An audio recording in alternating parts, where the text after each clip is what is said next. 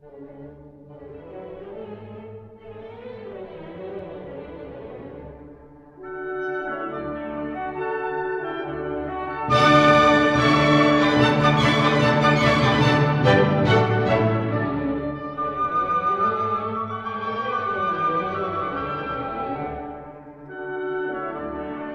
right.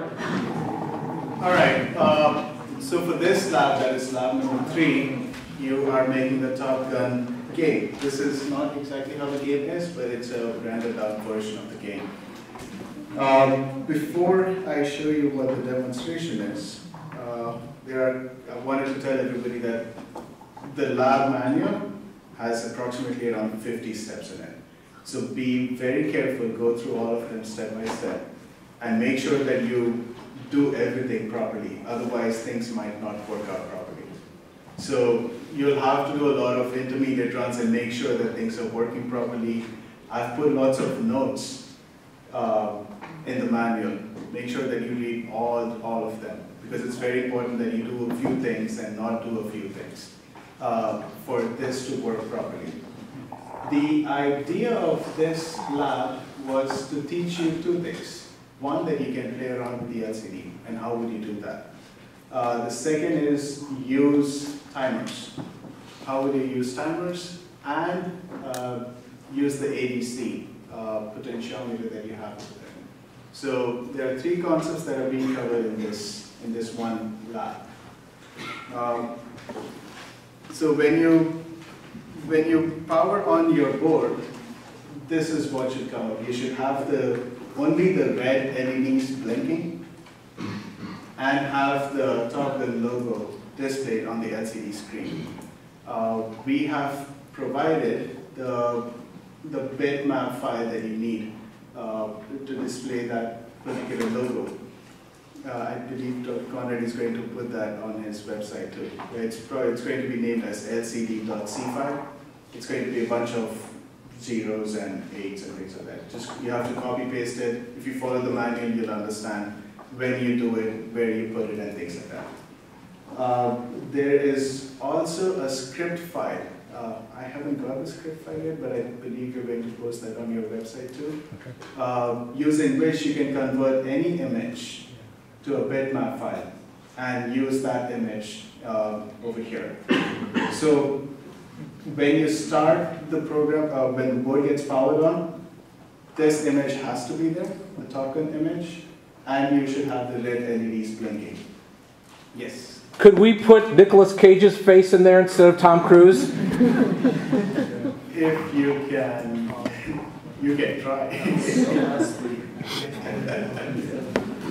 Maybe the next image, what happens when you press the buttons. So the idea is that if you press any of the 3 buttons at this point, the controller should go into the next phase of working, where I have just my name and Top Gun displayed over there, but you can have another image of your choice put in place of that. Whatever you feel convenient, as long as it's not anything that can disturb other people.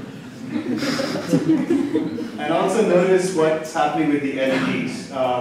You can have any pattern of LEDs working. I am alternating between the red and the green LEDs over here, but you can do whatever pattern you want, including the train sequence that you have for lab 2. Any pattern is acceptable over here. Quick question, is it going in a clockwise direction or anti-clockwise direction? Or, as they say in America, counterclockwise direction? Both. Well, it depends. If you're left brain or right brain, you'll see it going clockwise or anti-clockwise. At this point, pressing any of the buttons again should start the game, but it should start in the pause state. The game is paused until you say that the game can resume. So if you see over here, when I pressed any of these, it went into the paused state.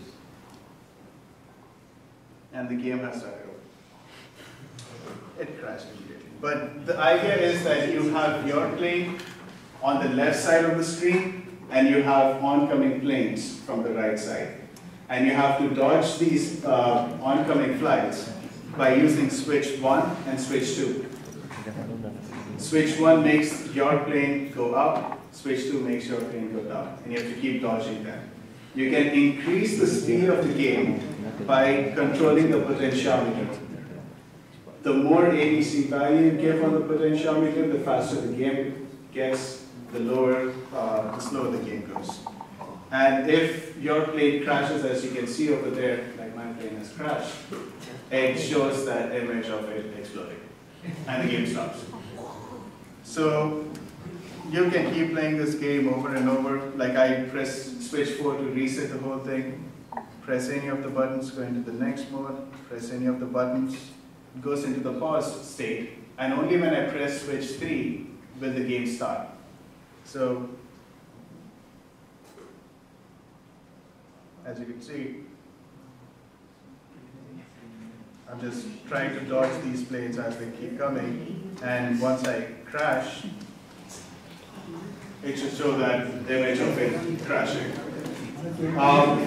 You can take this to the next level and increase the speed of the game based on how many planes you've dodged. As you keep dodging the planes, you can keep increasing the speed of the game, and you can have sort of like a scorecard up there too. I'm leaving that up to you guys to decide how you want to do it, if you want to add any more features. But this is the requirement, that you have to have at least this working. Okay? After that, it's up to you. If you're trying to increase the speed of the game based on how many planes you've dodged, then you have to remove the function that allows the potentiometer to increase the speed of the game. Because then you are in real time increasing a counter value, and based on how it's increased, the speed of the game increases. So that's up to you to decide how you want to do it, but at least this should work this way. I just wanted to demonstrate how the speed of the game changes with the potentiometer.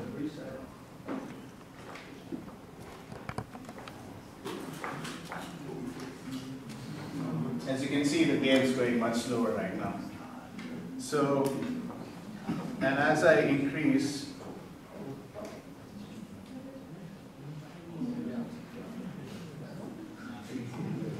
there you go. So it's running a code by which it's checking when the planes are in range of each other, and then it crashes. So you can increase the speed of the game or decrease it by using the potentiometer. Any questions? All right, I guess we're done.